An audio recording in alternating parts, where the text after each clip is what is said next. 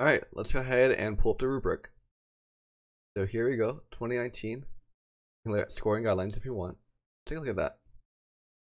So it tells me penalties, no penalty, and here is how it was graded. I can look at the chief reader report. You can see the scores and their explanation of what each question was expected to test you on. Right? So I definitely read this afterwards, and if you messed up on question 1, let's say, then maybe you need to brush up on creating objects of a class and call methods.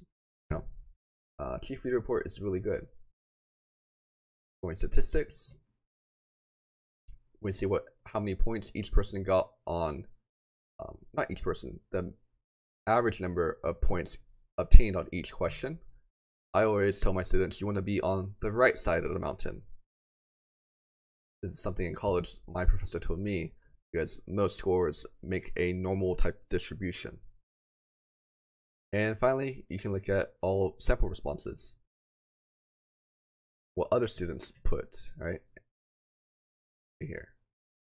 So we're going to go ahead and use this because it helps us and has some clarification as to if students get a point or not. Let's go to our number 1.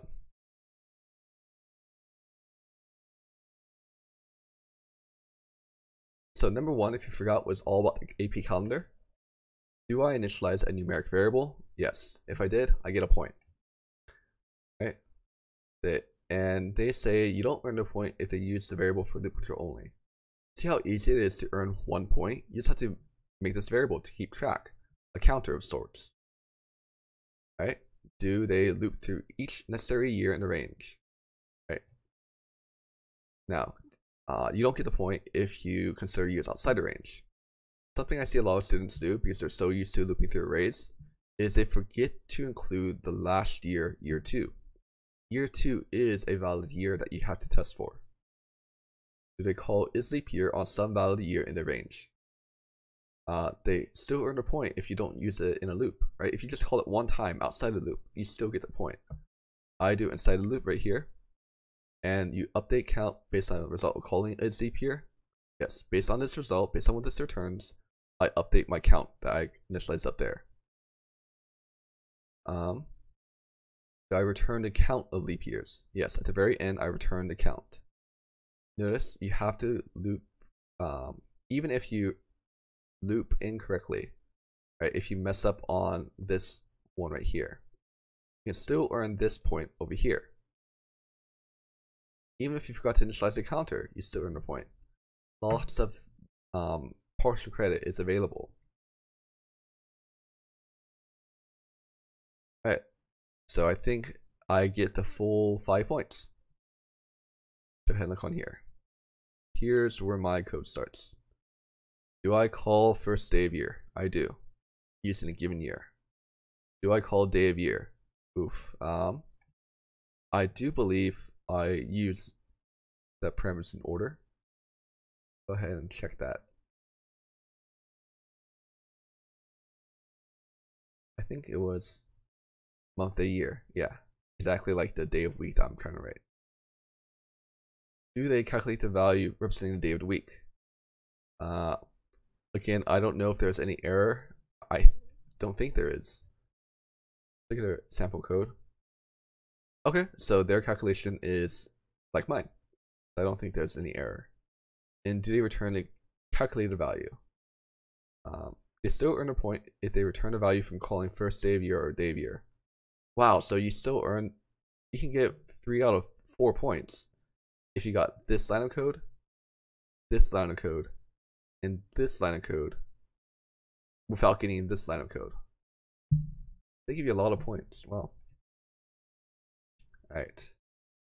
So that was sample 1. That's question 1. Let's go ahead and look at 2, 3, and 4. 2, 3, and 4. Alright, step tracker. My class. Do they declare all appropriate private instance variables? Now, you don't earn a point if you omit the keyword private. AP College Board really wants you to make all your instance variables private. Do it. I got all the points. I think there's only 4 that I needed. You can check right here. Yeah, they have 4. Awesome. Do they declare the header public step tracker, but int value? Yes. Public. Okay. Do I use parameter and appropriate values to initialize instance variables? Well, I forgot num active days. Do I have to do that? Alright. Maybe I have to.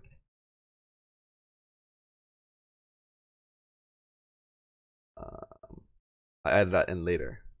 But also, don't forget that instance variables, they have a default value, and because it's an integer, this already has a default value of 0, so you don't necessarily have to do this inside a constructor. Hopefully graders understand that you don't have to do that. Add daily steps method, that is right here. Do I have the header correct? Yes.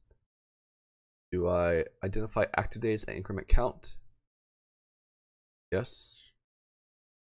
I think that's here. If steps is greater than min active, I increment the count. And do I update the other things appropriately? Yes. And I can go ahead and look at their sample solution. Seems like, oh wow, did we name our stuff the same? Interesting. Okay. Active days method. Public int active days. Did I return the appropriate count? Yes, I return them active days.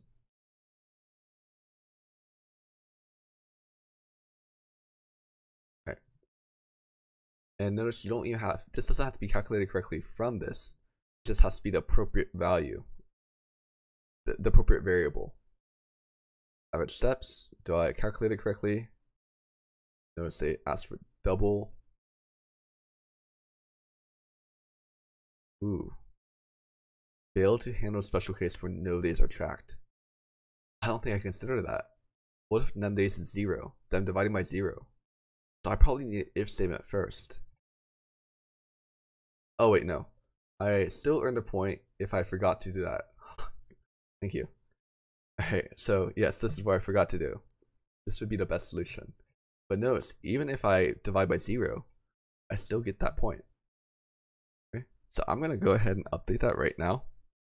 Maybe use a red pin and put it right here.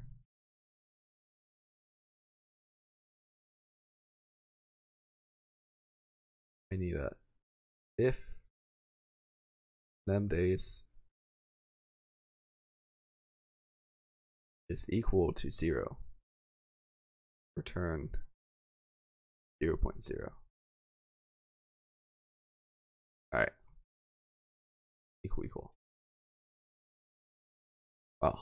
But thankfully I still get a 9 according to the rubric. Alright, let's go ahead and look at number 3. Okay, number 3. So do I create an array list? I do. Do I access all elements in array tokens? Well, I'm using a for each loop, so I shouldn't have any bound errors. Do I compare strings and tokens with both instance variables? I do. Open or close. And do I add in original order? I believe so. Does this say any? Oh, notice I don't get the point if I use double equal sign for string comparison. Well, this is an array, not array list.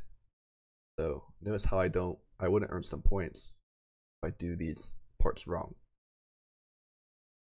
And I return it. Yes. Oh, notice they also use a for each loop. So here, do I initialize the accumulator?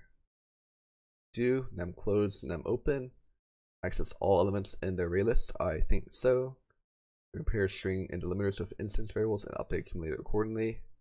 Yes, if it's open, otherwise it's closed. To identify and return the appropriate boolean value to implement one rule. So I can get partial credit for this.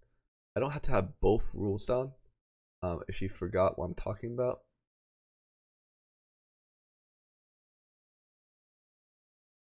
Remember, there are 2 rules. As long as I implement one of them, I get this point right here. And this one is for all cases. I'm just gonna look. Yes, I do believe I get full points. Yeah. Okay. Let's look at this number 4. Number 4. I create a new Boolean array to lights. I access all elements. I believe so. Then I compute 40% probability. It's a 40% probability that the math.random will give me something less than 0.4. And I set values based on that probability. I believe so. Ooh. Wait, I use less than. Huh. I think they're saying you can use equal even though it's like a, but still pretty much 40%. I also assign false values. Let's see. Okay, so they just use them rows and them columns. That's the same thing. And this is their truthy value, true or false, right there. Yeah. Okay. Full points right there. I'm gonna use my updated one. Do they access an element of lights as a Boolean value in an expression?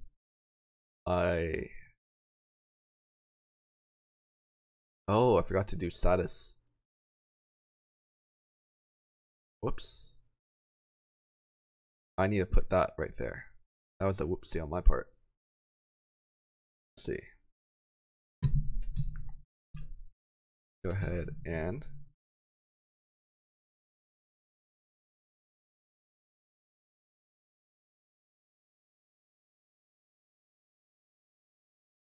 there you go.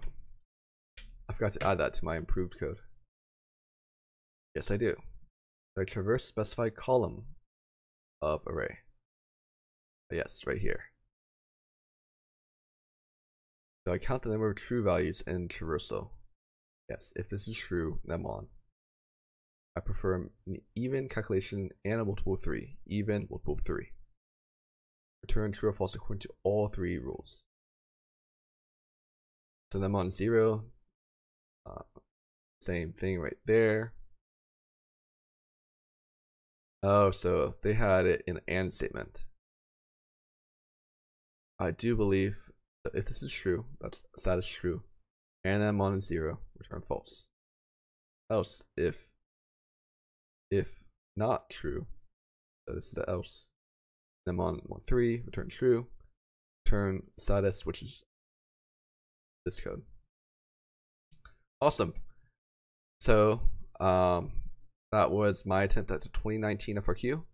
Hopefully you saw me implement some of the strategies that I told you about.